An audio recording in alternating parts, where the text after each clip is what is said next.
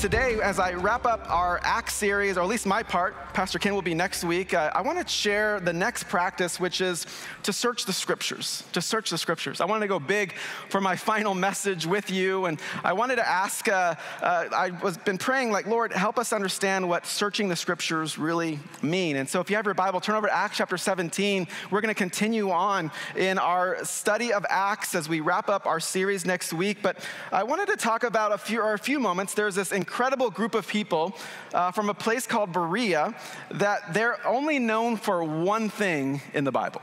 In Acts chapter 17, we read this in verse number 10. It says, "As soon as it was night, the brothers and sisters sent Paul and Silas away to Berea. Upon arrival, they went into the synagogue of the Jews." Now, I love this next phrase because it just shows us that imperfect men and women, men wrote God's word. And we find this in verse number 11. It says this. This is Luke writing. He says, "The people here in Berea were of more noble character than those in Thessalonica." Have you ever been to a couple places and you compared them? You're like, oh man, I went to San Francisco and then I went to San Diego, and oh man, there's a lot of differences. Some of you do that with Palmdale and Lancaster. You need to knock it off. We're one community. No one's better. Jesus loves us all. But it's kind of like Luke is like, man, we were in Thessalonica, and then we went to Berea, and I hate Thessalonica. Just like Luke was saying that, like the Bereans, way better people. Thessalonians, take them or leave them. But Luke, he's going on to saying, he's like, these people that were in Berea were of more noble character than those in Thessalonica, because they received the word, God's word, with eagerness and examined the scriptures daily to see if these things were so. Now, the only thing that we know about these people called the Bereans is that they searched the scriptures daily. Now, we need to understand something. They did not have all 66 books of the Bible in this time. They weren't reading Galatians or Ephesians or 1st and 2nd Thessalonians, because they didn't have those books because they weren't written yet. You know what they did have? Genesis, Exodus, Leviticus, Numbers, Deuteronomy. You know, it's the books that we like to skip at the beginning of the year. Leviticus 25, skip, not doing that one. Numbers 13, a whole list of people, skip, don't want that one. Like, we just like to skip all the things that the Bereans were searching for daily, which really, if you can find something in Numbers, like, you can find something anywhere in Scripture. But the Bereans, they were searching the scriptures daily, and Paul was teaching, and they were writing it down, and they were like, okay, let me go make sure that that's what I read in the scripture, and they were kind of making sure that the message matched up. And Luke, actually, this doctor, he's not a pastor, he's not a missionary leader, he's just this guy who's following along, charting out Paul's missionary journeys in the book of Acts, and he's like, man, these guys are more noble than the Thessalonians because they love God's word. So in verse number 11, we find that they were examining the scriptures. But look at verse number 12. "Consequently, many in Berea believed, including a number of the prominent Greek women as well as men. But when those pesky Jews from Thessalonica, the Thessalonians that Luke didn't really love, found out that the word of God had been proclaimed by Paul at Berea, they came there too, agitating and upsetting the crowd." So what happened was, Paul, as many of you know, when you share your faith with people, it's not always received with a red carpet. You don't walk into work saying, "I'm here to tell about Jesus," and everyone's like, "Tell me more." People are like, "Are you serious? Like, it's a Monday. Relax. I don't want to hear that right now." And so, you know, maybe Thanksgiving is going to come and you're going to see family that you're like, "Jesus, help me. I haven't seen them since last Thanksgiving, and it's going to be a rough Thanksgiving." They're not openly wanting you to talk about Jesus. That's how Paul felt, where he was like, I'm going in. Last week we looked at living as usual. I'm going to go back into the synagogue. I'm going to share the word of God. And not everybody was loving what Paul was doing. And so what happened in this rest of the story is that the Bereans put Paul, kind of escorted him in hiding, and they put him out on the back so that he wouldn't be captured by the Thessalonians. And so what we find in this story is we find this group of men and women who the one thing they're known for is they searched the scriptures. I was thinking about that this week. I was like, man, what is the one thing that the Highlands could be known for? I was thinking about, man, maybe people think of like the Highlands are like, man, you got to park on gravel over there. Man, they wear hoodies over there. Man, when you go to the Highlands, like they just, they're kind of spread out. Like, I don't know, like what's going on. But can you imagine if people in our community was like, man, when I think of the Highlands, I don't really know a lot about them. I don't really know what's going on, but they love Jesus. They put on their wall. They search the scriptures. They have people all over the place in life groups and Bible studies. Like, I don't know what's going on, but they're led by the Holy Spirit. Can you imagine? And my prayer is in 2025 that our church would be known like the Bereans, that we are guided by the Bible. Now, today I was going to nerd out a little bit and talk about the Bereans and some of the history there, but I'm like, no, let's go practical. How do we search the scripture? And what I love about the Bible is that it talks about itself a lot. And so the Bible actually describes itself in 3 pictures that I want to share with you for just a few moments today, that I'm believing that one of these objects you need to search the scriptures has in your life as we move into the end of this year, into the beginning of next year. In fact, I want to jump around the scriptures today and look at how the Bible describes itself. And so the first one we're going to jump into is the book of James. James chapter 1, here's how this guy, James, the half-brother of Jesus, describes the Bible. In verse number 22, he says this, "But be doers of the word and not hearers only, deceiving yourselves." What James is reminding us, he's saying, hey, there are 2 actions that you need with God's word. One is to hear and one is to do. But how many of you know hearing the Bible is much easier than actually doing the Bible? You're hearing the Bible today. I'm so glad that you're here. But hearing is the easy part. Do you know what's hard? Tomorrow to do it at work. Tomorrow to do it at Thanksgiving with that family member that you're just like, why are they here? Hey, by the way, one thing we are known for here at the Highlands is we're honest with each other. We're like, this is it. This is who we are. But many times we struggle with the doing of the Bible, but we are great at the hearing. So James is like, hey, if you're just hearing and you're not doing anything, you're deceiving yourselves into thinking that you're a good person or that you're a follower of Jesus, because you're really not. You're just hearing the Bible. So then he goes on to say in verse number 23, because if anyone is a hearer of the word and not a doer, he's like someone, and here's our object, looking at his own face in a mirror. For he looks at himself, goes his way, and immediately forgets what kind of person he was. But the one who looks intently into the perfect law of freedom and perseveres in it, and is not a forgetful hearer, but a doer who works, this person will be blessed in what he does. You see, if we're going to search the scriptures, the first object we can look at is we search the scriptures, number 1, has a mirror. And what does that mean? It means that we change what we see.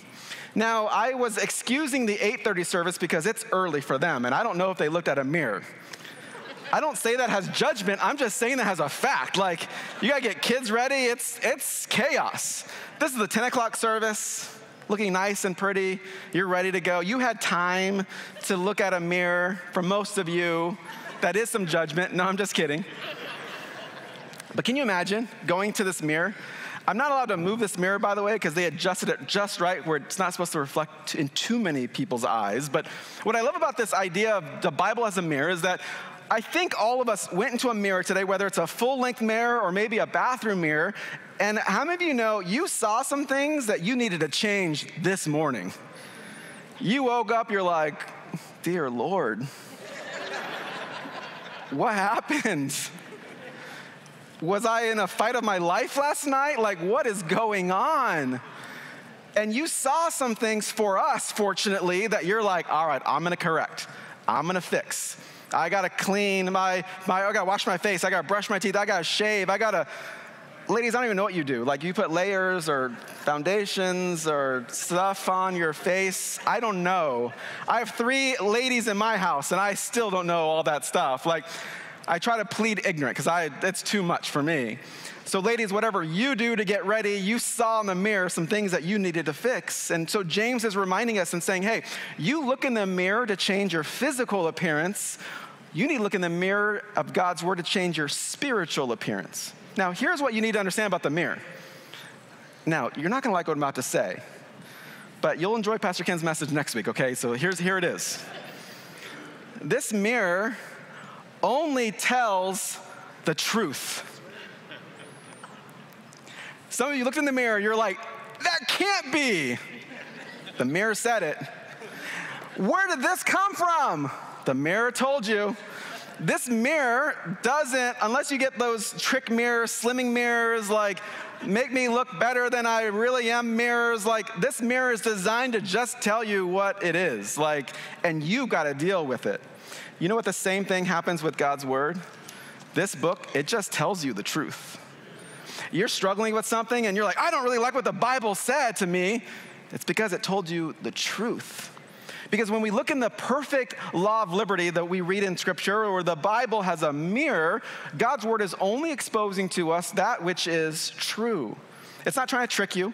It's not trying to get you to do something to kind of manipulate you. It's just saying, here's who you are. Here's what it is. You got to do something about it. You see, when we look into the Bible as a mirror, we change what we see. What this mirror does is it tells us the truth, but it also tells us areas that we can work on. And so when we look at this Bible, it's saying, man, like I just feel like I just get angry so much. I just feel like I'm struggling with lust. And we read this Bible and we're like, wait, just because I didn't commit the physical act of adultery, Jesus is telling me that if I lust after a woman in my heart, I've committed adultery there too? Wait, just because I didn't physically kill anybody, but I have anger towards them in my heart, I'm committing murder in my heart? Like, and we read God's word, we're like, man, I got things to fix. I got some work to do. Because this Bible is not trying to manipulate you. This Bible is just telling you what is actually there. One of the reasons that we don't search the scriptures like we ought to is because we're afraid of what it's going to tell us. And I want to encourage you, search the scriptures. Search the scriptures. What I love about this, and we find this in, we read this in 2 Corinthians chapter 3. We have another reference to a mirror, and Paul is writing this to the church at Corinth, and he says this, now the Lord is the Spirit, and where the Spirit of the Lord is, there is freedom. And then he says this in verse 18, we all with unveiled faces are looking as in a mirror at the glory of the Lord, and are being transformed into the same image from glory to glory. You see, when you look at the mirror of God's word, you're actually ultimately not going to see yourself. You're going to see the image of Jesus. You see, when you search the scripture, when you allow God's work to do the hard work of your life, and we're going to talk about this in a moment, but kind of pierce you and share some things with you that you need to change, you're not becoming a better version of you. You're becoming more like Jesus. See, that's the difference between what we preach in churches and what self-help books teach as well, is they're just helping you to become a better version of the sinful you.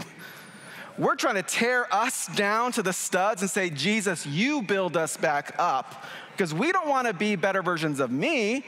I don't want you to be a better version of Jeremy. I want you to be like Jesus. And as we search the scriptures, we say, Jesus, how can we be more like you? Now, we see the Bible has a mirror, but I got to be honest with you, it's the second object that I've been most excited about. Because we see the Bible has a sword. I've always thought, how can I bring a sword into my messages? And I think one of my 2025 New Year's goals is going to be preaching with a sword more. Like, this is pretty awesome. I love this, and I'm not bringing this sword up just because I thought it'd be cool. It's actually in Scripture. If you have your Bible, or look over in Hebrews chapter 4, verse number 12, it says this.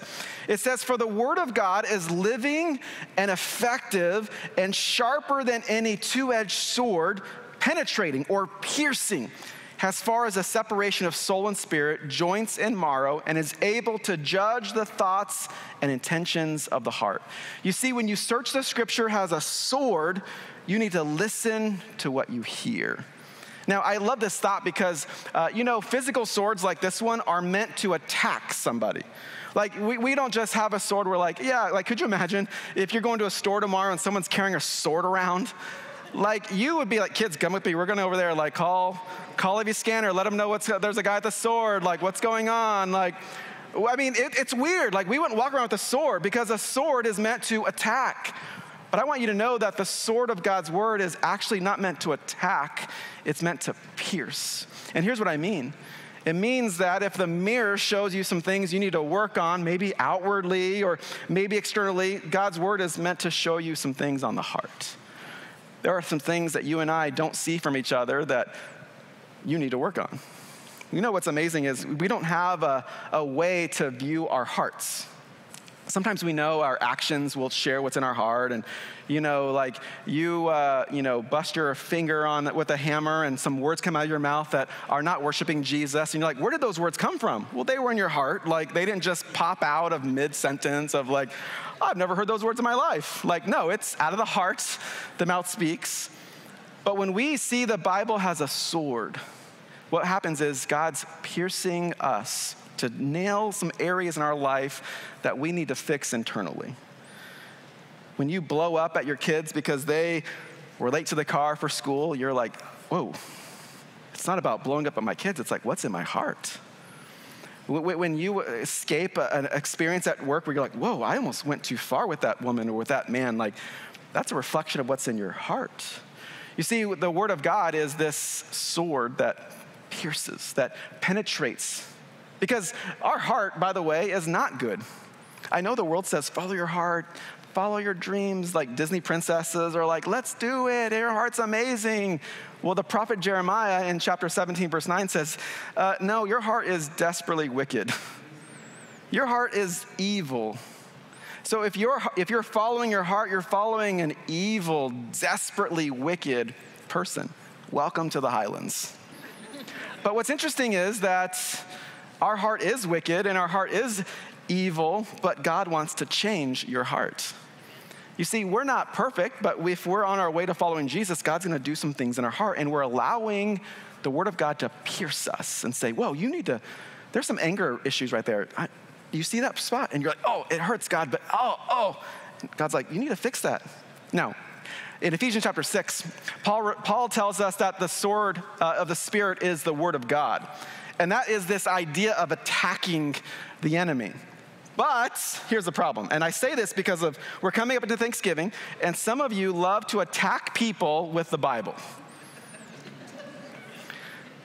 You just feel like that pumpkin pie is going to taste better if you just get in your little dig with the Bible, your uncle or your sister.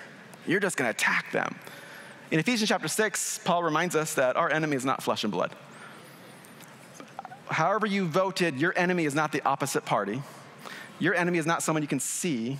Your enemy is against the powers and principalities of this world. You see, Jesus, when he was being attacked by the devil, and he was being treated to this, if you do this, I'll give you this. Do you know what Jesus did every single time? As it is written, he attacked the enemy with the sword. Your enemy is not your uncle. It's not your grandpa. It's not somebody at your family gathering. So don't attack them with the sword, because there's an enemy far greater that you and I need to say, hey, enemy, devil, get back. As it is written. And the only way we know that is if we study God's word. Some of us might need to know the Bible has a sword. We need to listen to what God's speaking to us. Maybe there's some deep heart work in our life. Maybe you need to go through emotionally healthy spirituality, or you need to find some time to meet with a pastor or join a life group. And what I love about our Bible studies and our life groups is that we don't just have in passing on Sunday, like, oh, see you next week. No, we're gathering together weekly, and you're seeing where I'm failing, and I'm seeing where you're failing, and we're keeping each other accountable and encouraged. And we're like, hey, how did it go last week? I know you're struggling with that, and I know you're going through this divorce. How can I pray for you? And I know that you're struggling with your kids and what's going on, and we're able to help you with the thoughts and matters of the heart. You see, the Bible is a sword. It pierces us. So what is God doing to pierce you? By the way, I know a sword, physical sword, is meant to attack, and it's meant to maim and to hurt. But that's not what God's word is. It may feel like it's hurting, but ultimately God's wanting you to do, just like we said a moment ago, is for you to look in that mirror and see not yourself, but to see Jesus. You see, the Bible's a mirror, the Bible is a sword, and then we find our final object or illustration in Psalm 119. We find this object in verse 105. David writes, he says this, your word is a lamp for my feet and a light for my path. Not only do we see the Bible as a mirror, the Bible has a sword, but we see the Bible has a lamp. Now, this means that you need to go where you're shown. I was going to say you need to go where you're lit, but that means something else entirely in our world. So don't go where you're lit. Don't even be lit. Just go where you're shown, okay? That's a whole nother message that we'll have to do maybe in the new year. But here's what David's writing about in our life as I wrap up our time together in this. There's two things that we find from Psalm 119, verse 105. Number one is our life is a path. And you know what? We take steps all the time. Every day is a step. Every month, every year is a step. Now, sometimes there's small steps, like maybe your step, you're like, God, this would be an amazing week if I didn't complain about my boss this week. And so you're like, all right, I'm going to try to do my best, not complain. So maybe take a baby step. Maybe there's bigger steps coming up. Maybe it's a step of you're getting married next year, and that's going to be a huge step. Maybe you already know you're expecting a baby next year. And that's another big step. Maybe like our family, we have a daughter going off to college next year. That's another big step. Maybe you have a job promotion or you're lining up a new career. You have a lot of steps, but here's the point. Our life is this path that we take steps on. So how do we know where to go? How do we find our way? Through the light of the Word of God. You see, what happens is, and you know, we are spoiled in America with all the lights we have. Like we put lights on our house, we put lights in our rooms, like we can do the temperature, the softness, the color. We have all kinds of lights. We get annoyed if a bulb goes out, like we're just like, where's my light? But in the ancient days when this was being written, they didn't have the modern conveniences. In fact, this would have even been more awesome than anything that they had. Like they had these little trays of little oil that they can light really literally one step at a time. They couldn't light the whole house. They just had to say, all right, I'm going to take one step. And it was this idea that you can only go where the light is showing you, and it was only showing you one step at a time. So that's why when we read the steps of a righteous person are ordered by the Lord, it's the same thought that we say, all right, God, what step do you want me to take? Okay, I'll take it. God, I don't know what to do with my kids. I don't know what to do with my marriage. I don't know what to do at work. I have this health diagnosis. What should I do? What step should I take?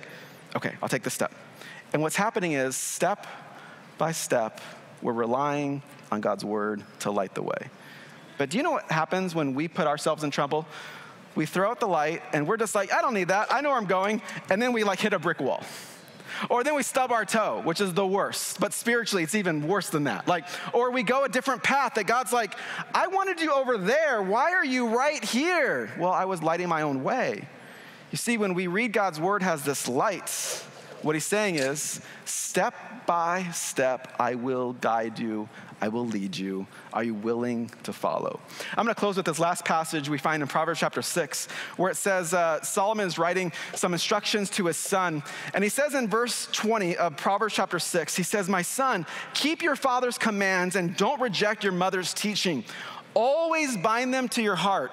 Parents, we need to make sure that God's word is on our kids' heart, that we are reading an age-appropriate Bible to them or devotional. We are putting God's word in their heart. We're binding it to their heart, tying it around their neck. Verse 22, it says, when you walk here and there, these words, God's word, will guide you. When you lie down, they will watch over you. When you wake up, they will talk to you. But here's the key verse in verse 23. For command, God's command, is a lamp. Teaching is a light. And corrective discipline is the way to life. What Solomon's writing to his son and to us is make sure that you have the lamp of God's word lighting your path. So here's my question, church. As we close out this year and believing that God has incredible things to come. In fact, I can't wait. One of my favorite services of the entire year is our New Year's Eve service. We're going to do baptisms. We're going to do communion together, pray together, Lord's table together. But I have a key verse for 2025 that I believe God shared with me that I cannot wait to share with you that's going to guide us into the new year. I'm going to share that on New Year's Eve. Make sure you come. It's going to be an incredible service. Kids have a party until midnight. I say kids because everyone's a kid to me because I'm in my 40s. But teenagers have a party till midnight. It's going to be an incredible night on New Year's Eve. But what I love about this church is that you as a church, you as God's people, you are known, I believe, for searching the scriptures. But that doesn't mean that we avoid the mirror, ignore the lamp, put down the sword. We allow God's word to continue to speak to us. Again, not so that you'll be a better version of you. That's not the goal. so that you will be like Jesus. And so let me encourage you, church, as we've been in the book of Acts for a year, the final act that I'm going to give to you, the principle, the practice, is to search the scriptures. Would you bow your heads and close your eyes with me as we wrap up our time together? And I want to ask you, of a mirror, of a sword, of a lamp, what object is most meaningful to you or most impactful to you? And how do you need to view the Bible? I had somebody after our last service that was asking for a Bible to recommend because they want to get into the Bible. And maybe that's where you need to this week. God, I'm gonna get into your Bible. I'm gonna do 2 days, 3 days, 4 days this week. I'm gonna read it, maybe for the first time all year. God's word is so incredibly important because it helps you to change what you see. It helps you to understand what you're doing in your heart, but it also lights your path and guides your steps. And so let me encourage you, church, to be like the Bereans who search the scriptures daily. Maybe you're sitting here in this room, or maybe you're watching online, and you have never made that decision to say yes to God. And what we mean by that is you have never asked God to forgive you of what you've done. We're not here to shame you. We are a very imperfect church. We are a church where it is okay to not be okay. But we also don't want to stay there because we believe Jesus is not just the reason for Christmas, but is the reason for living. And so I want to ask you, maybe there's people in this room, you were invited by a friend, or you found us online, or you came because you just wanted to check out what was going on. And maybe you're sitting here, you've never made that decision to say yes to God. I don't want to be melodramatic, but I want you to know that that is the most important decision that you will ever make in your life because it determines where you spend your eternity. And you can join the over 1,000 people already this year that have said yes to God through the efforts and ministries of this church. And I want to encourage you today, as we enter the end part of this year, that you would go into that part knowing and following Jesus. And it starts with a simple prayer. Is there anybody in this room that would say, I won't embarrass you, I won't ask you to stand or come forward, or I'm not going to call out your name or embarrass you in any way other than to agree with you and lead you into a short, simple prayer? But is there anybody in this room that would say, Pastor Jeremy, I've never prayed that prayer before, but I want to right now? Would you do me the absolute honor of just simply lifting your hand? I won't embarrass you or call you out, but I want to agree with you. Is there anybody in this room that would say, Pastor Jeremy, would you pray for me? I want to say yes to God. I see you. I see you. I see you as well. I see you. I see you. I see you. I agree with you. I see you in the back. I see you.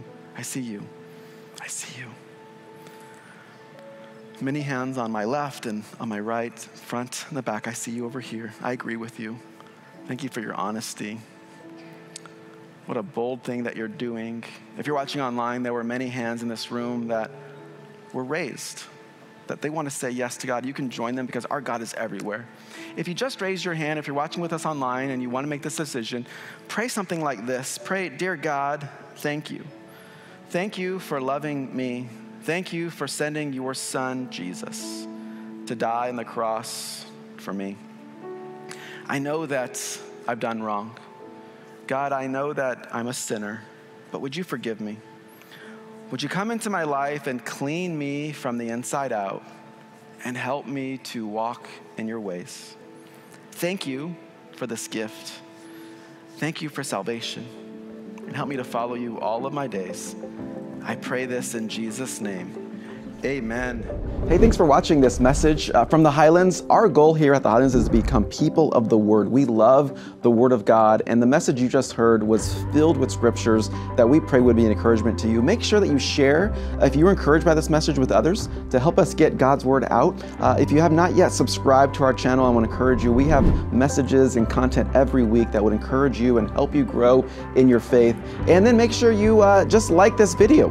And we want to continue to get the gospel out to as many people as we know how to, as we're able to. This is great technology. Thank you for joining us on YouTube. We pray that you're encouraged. Pray that you have a great week and that you would live out what you just heard in your daily life.